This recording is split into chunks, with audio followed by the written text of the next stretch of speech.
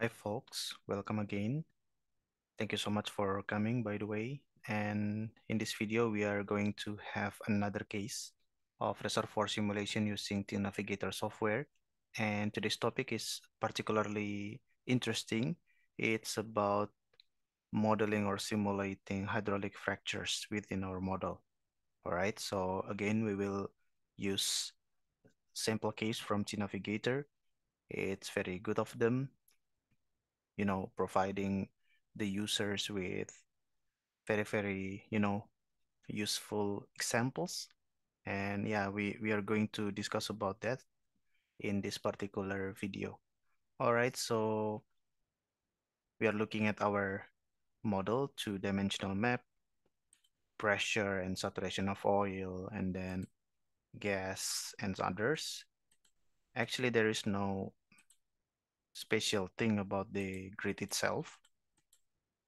Okay, but maybe we can check the permeability. We are currently looking at the roof view, and let's change it to average. Okay, even in average value, the permeability is not that low. So yeah, but still you can conduct hydraulic fracturing. Okay, so we can change it to 3D view like this. And maybe if we are talking about drilling or if we are talking about production performance, we can show either saturation of oil maybe and pressure, of course, but the pressure is uniform across the reservoir. But we can also check the fluid in place, mobile in place, for example. But by the way, that's not the main thing. The main thing that we are going to discuss or we are going to learn is, of course, about the fracture. And currently, if you look at the compass here pointing towards us, and the point is directed to the north, but I think I prefer click on this one, flip vertically. So that side, that direction will be our north. Okay, and then that's for the review. And let's check the files. Click on this one. And then you see here, currently we have no user file, right? But later on, we will produce user file because we will create our fracture. And if you look at this master data, run spec, nothing special, title, metric unit, unif out, oil, water, this gas. Okay, nothing about fracture here. Okay, maybe in future video, I also will show you about generating fractures using keyword. Okay, in this one, we will generate the fractures using the user interface.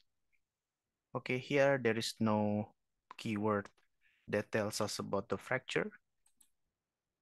And grid, we have grid ink, perm X, perm Y, perm Z, and then props.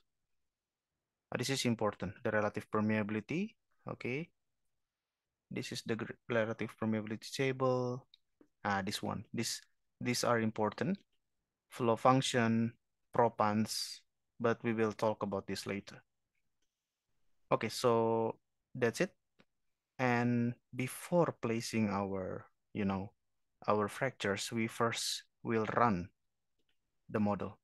Okay, I want to show you the comparison of the production profile before and after the fracturing. Okay, currently we are calculating. Hopefully it's not slow. All right. Okay. So yeah, we are currently looking at the 3D view of mobile in place distribution. And now let's discuss a little bit more while the model is running. So we can go to fluid properties here. And as usual, we have relative permeability table, PVT, water, oil, and gas, rock compressibility, density information. Okay, again, this is the relative permeability. All right. And here, or maybe this one first, propan.